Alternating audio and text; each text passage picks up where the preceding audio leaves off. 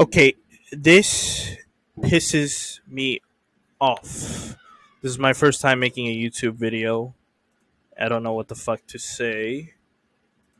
And I'm too lazy to do all the video editing and all that shit because it's too much effort. What should I talk about? Okay. This video, this guy, he's showing you how to make a Minehut server using mods from version 1.17.1, right? Well, that doesn't actually work. Minehut doesn't support any other version that is... Okay, let me try to say that again. Okay. Minehut doesn't support any other version of mods except fuck. Let me just, you know what? Let me just keep it. Okay. Minehut does not support any other version of mods. Okay. Minehut only supports SpongeForge 1.12.2. There are no other versions that work.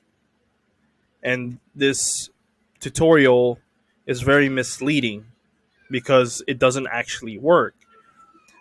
The reason, okay, like I've followed all the steps and I came to the conclusion that he's just deceiving you guys, because at the end he ends his video saying, "Oh, look, it works."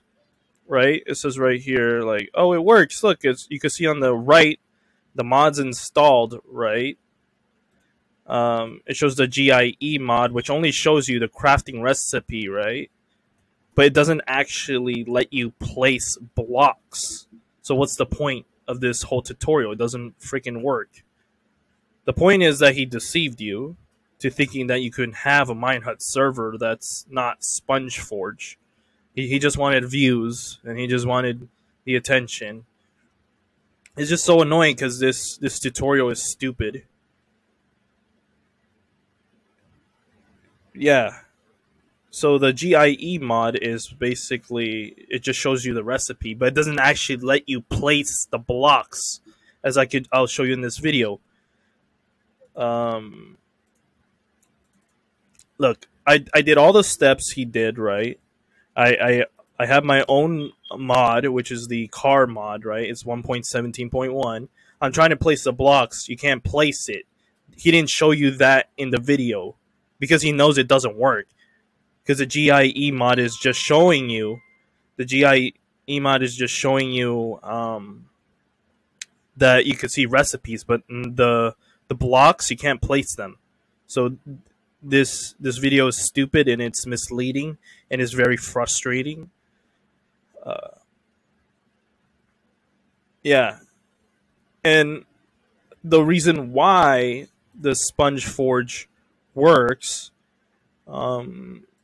is because, okay, I was looking through the internet and I was looking through Google, and then this guy explains it well. The reason why you can't place modded blocks is because your server isn't modded. You've placed the mods where a modded server could find them, but that's server modding step 2. You never did server modding step number 1, install Forge. Okay, blah, blah, blah. Well, basically, in layman's terms, he's saying this analogy right here. Look, client, I'm going to place a block now. Server, okay, hit me with it. Client, there's my block. Basically, he's saying that the client and the server isn't interacting with each other because of these 3 reasons, he says. And the one that I think is the reason why you can't place blocks is because of number 3, which is the config files to the server. You need to have a certain configuration for it to work.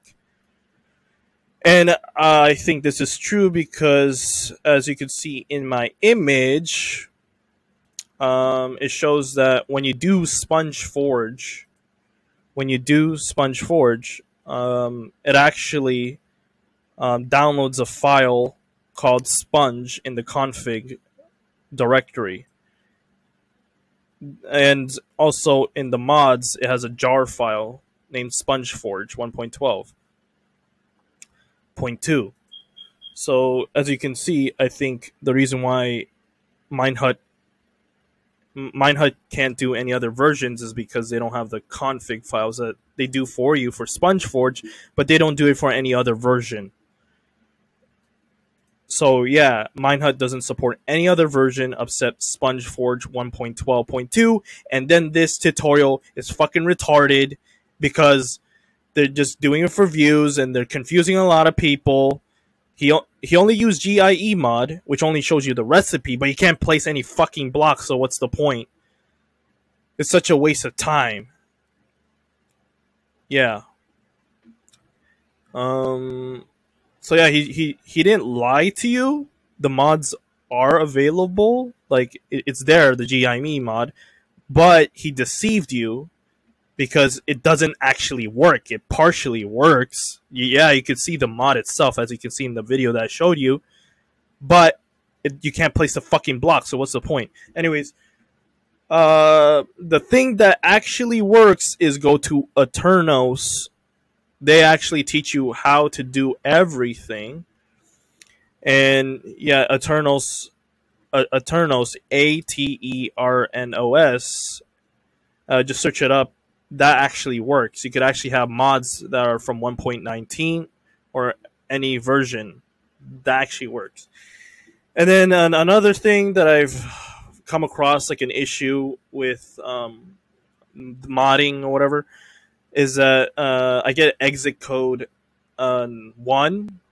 Basically, that means that you need a file to also download. Let's say you have the Minecraft Reborn mod. Minecraft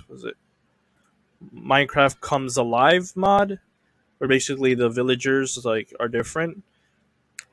Yeah, I got an exit code 1 because I didn't realize that it has a dependency file. So that's what it means when it has exit code 1. You're missing a dependency file, which I found out in Aternos because they tell you everything that you need, unlike Minehut. Okay? So yeah, this tutorial that I found online made me, like, it took me hours, and I finally understand why, because this stupid person was deceiving you into thinking you could actually do it just so he could get views. And it's so fucking annoying, alright? Now I told you the truth. I'm too lazy to fucking edit and all that shit. Hopefully you could figure this out yourself, because I'm too lazy and I'm not really good at editing videos. Okay, good.